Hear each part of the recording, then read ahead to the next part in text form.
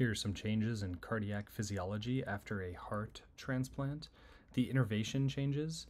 When you have a transplant, you have a surgical division of the cardiac plexus, which means that you have complete denervation of the donor heart. This means that you lose some parasympathetic input, and the patient with the transplant will have a higher baseline heart rate, 90 to 110 beats per minute. This denervation also results in reduced heart rate variability. Heart rate control comes from the donor atrium. The donor atrium controls the heart rate, not the recipient atrial remnant. The recipient atrial remnant will remain innervated, but there are no electrical impulses that go across the suture lines from the recipient atrial remnant to the donor atrium. So the recipient's atrial remnant will not influence heart rate.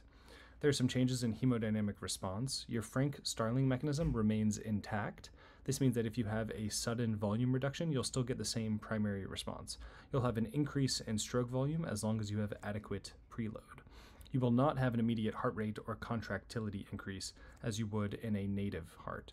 You'll still get a secondary response. Circulating catecholamines can increase your heart rate and contractility. You still have normal drug responses to direct-acting agents like isoproterenol, epinephrine, norepinephrine, dopamine, and dobutamine. All of these will have a normal response.